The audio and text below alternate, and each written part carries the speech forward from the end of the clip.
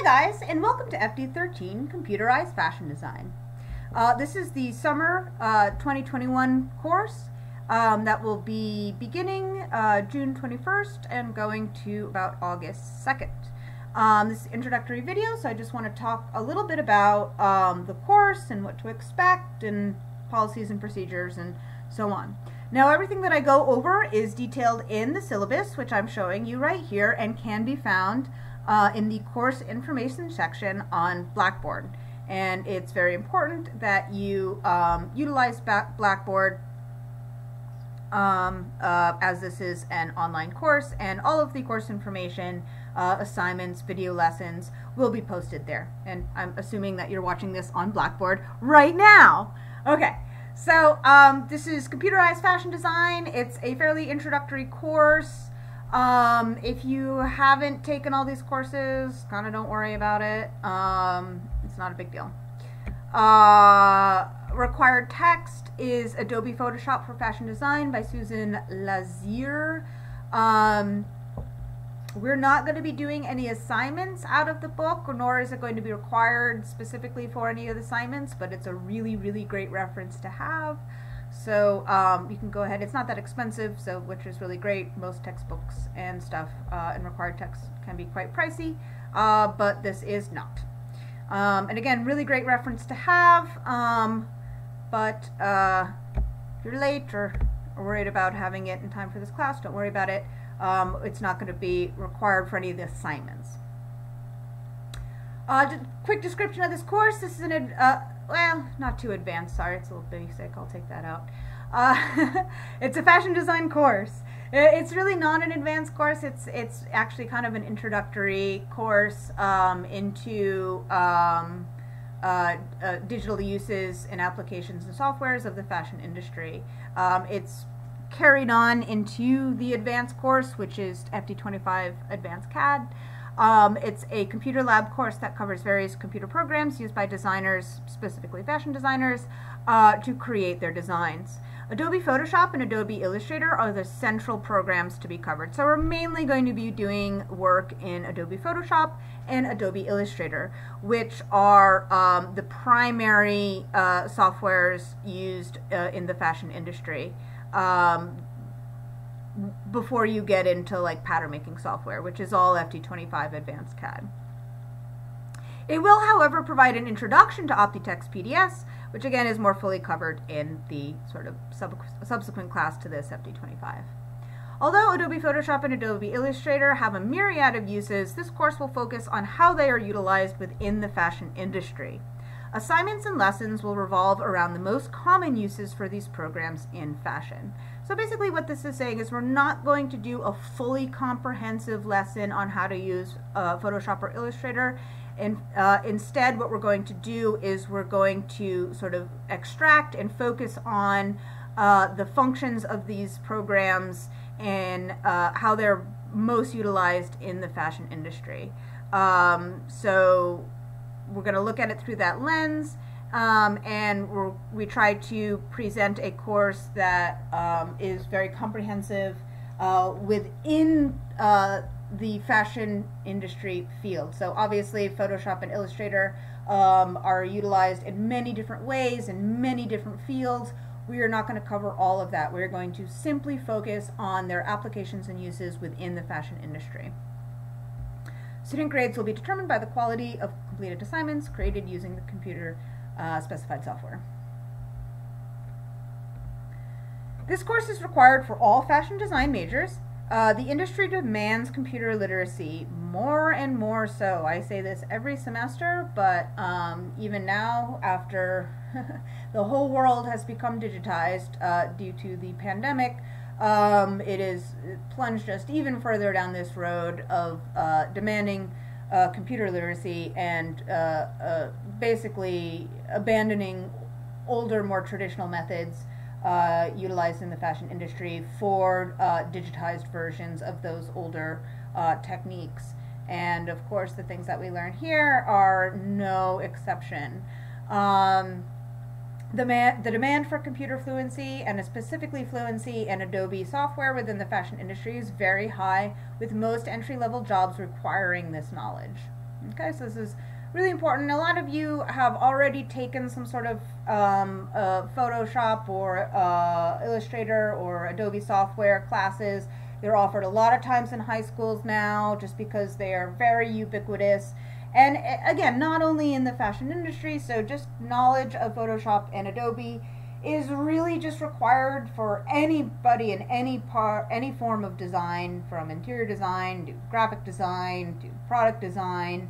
But again, very, very highly sought after, and almost to this point where it's really required to be eligible for a position in any sort of design industry.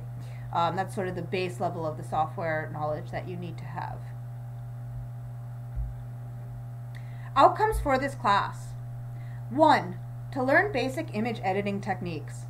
2. To learn how to use Photoshop to create mood boards. 3. To learn how to create professional and accurate technical sketches in Illustrator.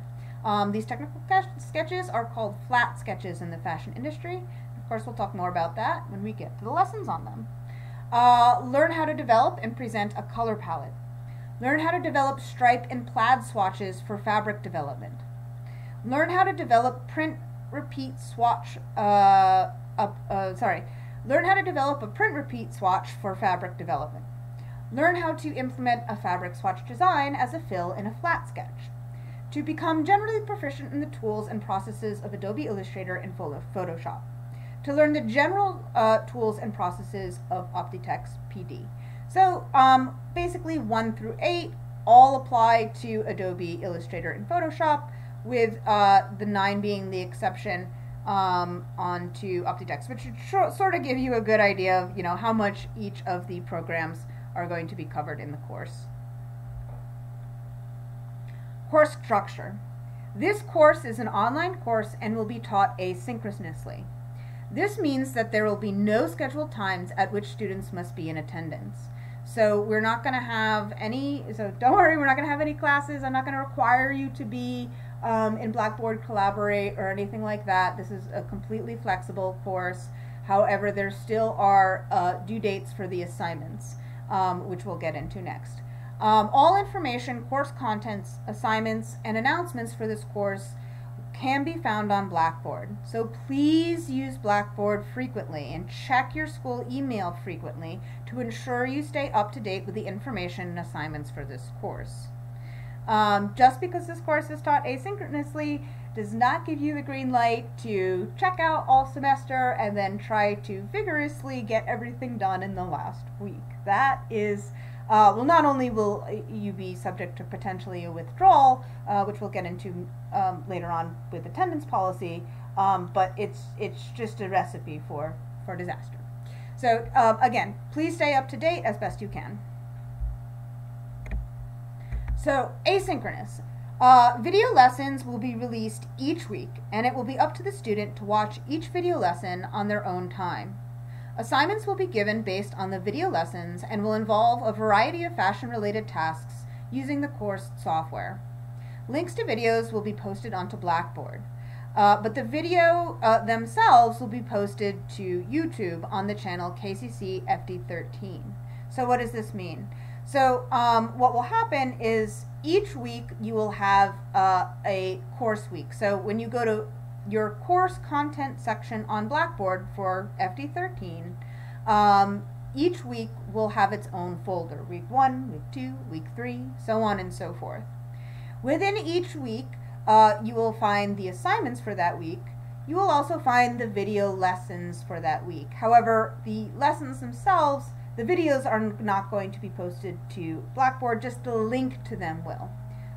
It's not that confusing. Click the link. You'll be redirected to YouTube on my YouTube channel, KCC FD13. You can go directly to that channel, and hey, you can even subscribe to the channel. If you do, YouTube will alert you of every time I post new videos for the course. Typically, lessons and all course information for the week will be posted by Sunday before that week. So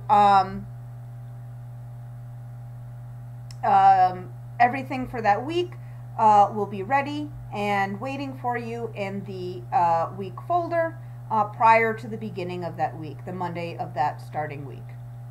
In addition to the video lessons, handouts in the form of PDFs or JPEGs or other file formats will be posted to the content section in Blackboard. This will be in its own folder labeled Handouts, and the handouts will also include descriptions of assignments and general information. The assignment handouts will also be found in the week folder that the assignment is relevant to. Grading. Grades will be based solely on student assignments. There are no tests for this course, there are no quizzes, they're simply assignments that you must complete. Each assignment will be graded based on the quality, accuracy, and completeness of each project. I'll have to correct that too. Each assignment will have its own handout that will describe the requirements, objective, due date, and other details relevant to that project. These handouts can be found on Blackboard in the course content section. The weekly folders will contain the assignment handouts relevant to that week's lessons. A more detailed summary of when the assignments will be given and when they are due can be found in the week-to-week schedule for this class. It's posted in the course information section on Blackboard. So you'll be able to find this syllabus and the week-to-week schedule in the course information section. I have it up here if you just want to scroll through it. Let's scroll through it. So this is just our general week-to-week schedule. So if you want to make sure that you have everything completed, want to know what's in store, so on and so forth, this is a really great resource to have. So we're on week 1. Welcome to FD13. You're watching the intro to FD13, computerized design. The other 2 videos for this week, of course, are Intro to Photoshop and Photo Editing Part 1, Retouching a Portrait. It has also our handouts that you should be looking for, so the portrait image, the syllabus, this is the FD13 weekly schedule of assignments, and it also the handout for our first assignment, which will be Retouching a Portrait. These are the assignments given for this week and the objectives for this week, and then finally what is due for this week. And you can scroll through and see each week, again, the video lessons, handouts, assignments, objectives, and what is due for that week. So you can always be up to date on where you need to be in the course when. La la la la la, la la la la la. Okay, let's go back to our syllabus. Grade breakdown.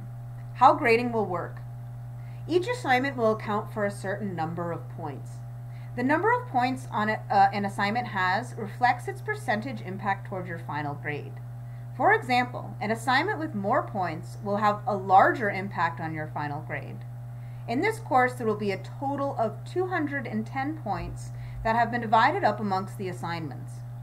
For each assignment, a student will receive a score based on that assignment's total points. A student may keep track of their grade by adding up all the points they have scored and dividing it by the total number of points for each assignment. For example, let's take the first 3 assignments. The first 2 assignments are out of a total 20 points. The third assignment is out of a total 30 points. This means that the third assignment is going to weigh more heavily on your final grade than the first 2. Not that much, but a little bit more. So when you receive a grade, your grade is the first number. And this is how many points total.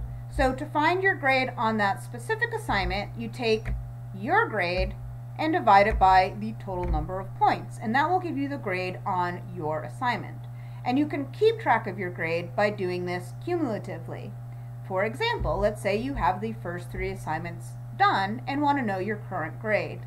What you're going to do is you're going to add up all of your scores, 19 plus 15 plus 27, which happens to total 61.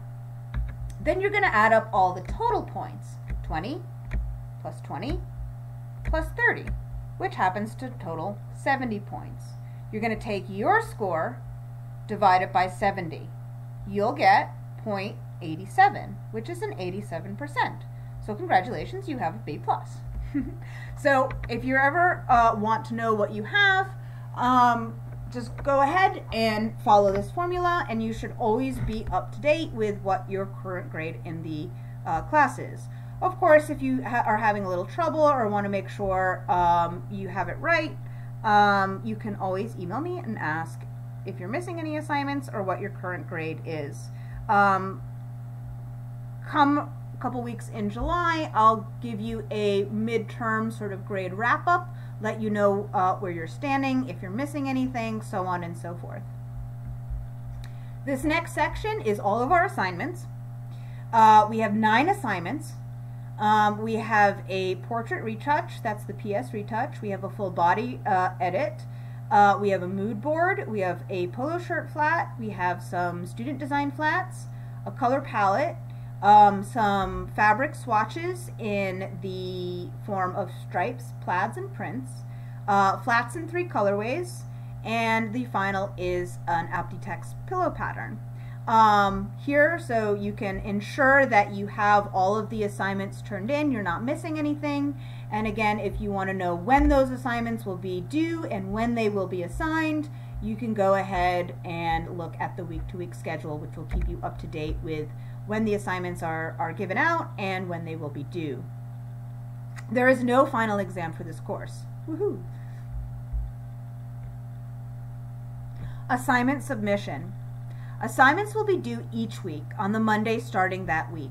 So each week has its own course content. So as you can see here, every week this course will be categorized into week, and again, if you look at your weekly schedule, you'll know what is each week will contain.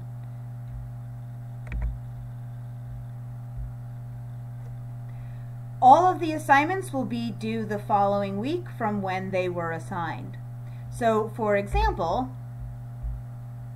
this first week, your first assignment is the PS retouch, and it will be due the following week on Monday. And you can see here, do retouching a portrait on our second week. All assignments, again, will be due that Monday, starting the following week from which the assignment was assigned, unless, of course, there is a holiday. In this semester, that will only apply to July 5th, because that will be a sort of holiday carried over from the 4th, which is a Sunday. Students may submit up to 11:59 p.m. on that Monday, so you have all day Monday to submit.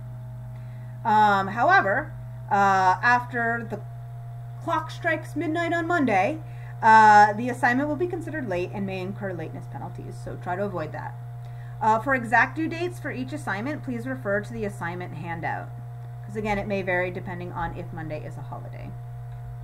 All work should be emailed to the instructor on time at my email, and here it is, katherinereski@kbcc.cuny.edu. And of course, you can use this to ask any questions that you want about anything, so on and so forth. All assignments will have a specified file type and file name required for submission detailed on the assignment handout. Please be sure to submit your assignments with the correct file type and name. Failure to do so may result in the assignment not being accepted. So on your assignment handout, and again, as mentioned, every assignment will have its own handout detailing what is expected, but on that it will have a submission guidelines section, and it will say how the assignment should be submitted, and it will specify a file type and a file name. So this means that if I am requiring an assignment be submitted as a JPEG, it must be submitted as a JPEG. It also must be named correctly. And failure to do these things, failure to either of these things, could create the danger that your assignment will not be accepted. Attendance. Attendance of this course will be based solely on the timely submissions of assignments. Late assignments will have points subtracted to the student's grade. Extremely poor attendance may result in a WU. Now, I want to take a minute to really emphasize a point here because this is very important. Please get the first assignment in on time. What I have to do, what I am required to do as an instructor is within the first even like week or two of this semester, because again it's a short semester, so we don't have a lot of time for a lot of these things. So I think even a week after our first course, I am required to submit my verification of attendance records. Now what this is I have to tell the school whether you, my students, have participated in my course or not. If I have not received your first assignment, or I have not received an email from you expressing that you are participating in this course, I have to mark you down as never having attended. This will result in you getting an immediate NW, which is a never attended withdrawal, which we don't want to do because then, you know, you'll be automatically withdrawn for this course. So please, please, please, please, please, please, please, please, please, either A, get in your first assignment on time, or if for any reason you cannot do this, please, please, please, please, please email me and let me know that yes, you are participating in this course, you intend to participate in this course, just for whatever reason you might not be having issues, you can't get your first assignment in on time. If not, if you don't do either of those things, if you don't get your first assignment in on time and you don't communicate with me that you intend to participate in this course, I am required by KCC policy to mark you as never having attended, which will be an immediate withdrawal from this course. So please, please, please do either one of those things. On a whole, communication with me, especially for these online courses, is really important. If you don't communicate that you're having problems or that you need help or you need extensions or whatever else, I don't know, and I can't help you, and I'm not can't apply any extensions without that communication. So please do your best, if you're having any issues, to let me know what your issues are. Communicate with me. If I am up to date with your situation, I can be as accommodating as possible, but if I don't know, I can't make any accommodation. So please, please, please just try to keep those lines of communications open. They're so important in these types of classes. And I'm here, I'm waiting for your emails, I'm waiting for your questions, and that's what I need from you, that communication, to let me know where you are, to let me know what issues you're having, so on and so forth. Remote desktop access. So this course requires the student to be able to access various software. We mentioned them before: Adobe Illustrator, Adobe Photoshop, and OptiText. Now if you have your own versions of Illustrator and Photoshop, fine, you should probably be able to use those. However, I'm going to guess you don't have your own OptiText because that's like a $10,000 industry software. So at some point you are going to have to set up your VDI remote desktop access. So KCC has set up a system where remote desktop links will be made available to students, and they will allow them to link their computers with the computers located on KCC campuses. These computers obviously will be furnished with all the software that you need. The software to establish this remote desktop link is called VM Horizon Client. The on-campus computers have, of course, the software that you need, and through this link will give you access to them. At the beginning of the semester, you will receive an email in your school account that will detail the process on how to use and set up the remote desktop system. A video tutorial on how to set up your VDI connection will also be posted to the course information section on Blackboard. It's quick and easy to do. It will be your responsibility to install the necessary software in order to create the remote desktop link.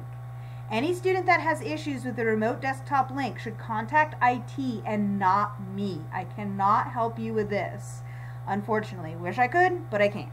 It's set up by them, it's run by them, it's maintained by them.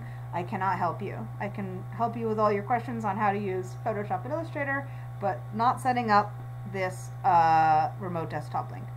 If you are having problems with setting up the remote desktop, open a help desk ticket with IT and specify the issues you are having with the VDI software. But also pretty much to be good to mention the class that you're taking and also the software that you want to access. Students will need a flash drive in order to save and import files using this VDI system or the remote desktop system. No work can be saved to the lab computers or the school computers that you're linking with. I don't think they even offer the possibility of saving to the computers, and even if you do, they're wiped and re-imaged daily. If you log out and log back on, you're not guaranteed the same computer, so even if you're somehow able to save to that computer, you're not guaranteed to get that same computer. However, the remote desktop system allows you to save and import files to the remote computer using a flash drive, so you will need a flash drive. It is the student's responsibility to save and back up their own work. I do not accept, oh, it got deleted, as an excuse for not having your work, unfortunately.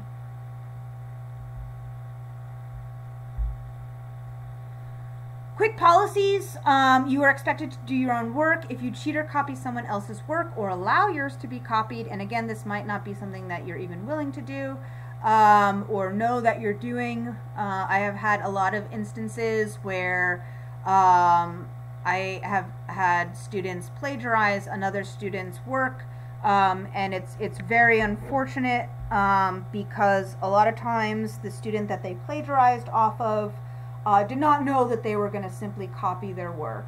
A student will reach out to another student via email or something, say, oh, you know, I'm having real big trouble with this assignment. Can you just send me what you've done, and I'll, you know, I'm going to do it myself, but I just want a guide, or, you know, something like that. And what they do is then they just simply take the student's work and turn it in as their own. Unfortunately, when this occurs, both students, no matter the situation, receive a 0 for that assignment with no option to make it up. So protect your own work. Do not share your own work. If someone is coming with, oh, I need help, tell them to email me. That's what my job is, here to help you guys. So if they're having issues with completing their work, it is not your job or your responsibility to help them, and certainly never, ever, ever send them your work. It's not helping them. For the most part, they pretty much just want to plagiarize you. Repeat offenses, you will run the risk of failing the course, and depending on the severity and if this is a repeat offense from other courses, you could risk expulsion. You can find KCC's full plagiarism policy on the website. Civility, although this is asynchronous with no discussion boards or anything else, if you do work with your classmates, civility to me, civility to everyone, please. Different resources. So again, if you have any questions or concerns, like I mentioned before, communication is so key. Just check in with me at my email, catherine.nareski@kvcc.cuny.edu. Spelling my name incorrectly is also not an excuse for late work. It's right here. I have it about 10 times on the syllabus. So spell my name correctly when you type in my email. And again, I'm going to be here for any questions or concerns.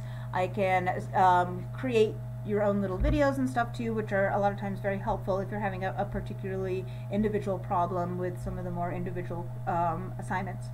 You can also email the Virtual Fashion Lab for any questions relating to the fashion design program. Of course, you should already know this, and you should be going to them for your registration advice. But if you have any other sort of program-related questions, you can ask our CTL staff at kccfashionlab@gmail.com. And for a full list of resources available to Kingsborough students, please visit the school's webpage for student resources, which is listed right here. All right, guys, again, I hope we have a great semester. We have a lot of fun assignments planned. That's about it.